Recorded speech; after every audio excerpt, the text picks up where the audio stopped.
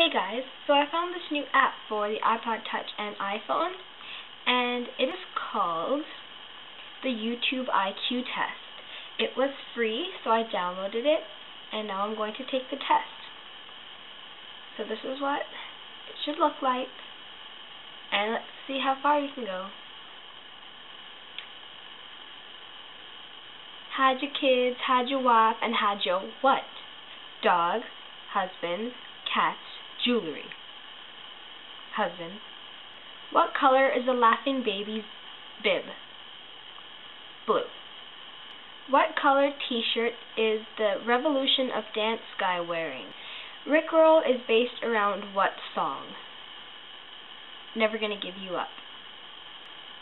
What is a state written on David After Dentist t-shirt? What animal is famous for sneezing? Baby panda. Ray William who? Johnson. Putting Mentos into what causes an eruption? What is Jonathan supposed to be in I Like Turtles? A zombie. So a lot of these questions are based on viral videos, such as David After Dentist or The Bed Intruder. What song is Tay Zonday known for? Chocolate Rain. What is the location of the turtle video? What animal has a taste for drama? Cat. OMG cat, OMG WTF cat. Pants on the ground. Which baby is famous for biting a finger? Charlie.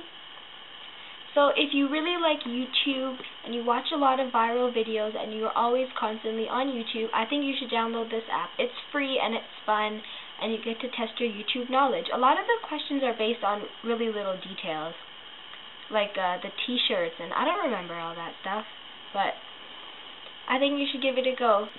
Thanks for watching. Hey guys, so I finished taking the YouTube IQ test, and when I started the test, it said that there would be 243 questions when they only gave me about 20, and they said I wouldn't be able to get them all right. Well, there were only 20, and it's kind of faulty because my score, it doesn't give me a proper score.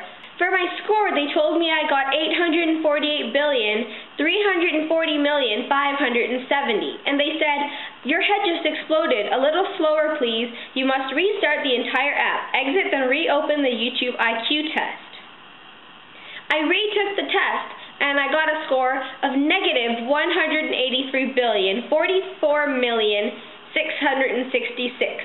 And they said, you got tased with a negative number. Take your time. You must restart the entire app. Exit, then reopen the YouTube IQ quiz. So it's faulty and it does not tell you your score, but the quiz part is fun if you don't really care about your results. And that's all I have to say. So whether you download it or not, it doesn't really matter. You can try it for the quiz, and then I guess delete it when you're done. Okay, bye.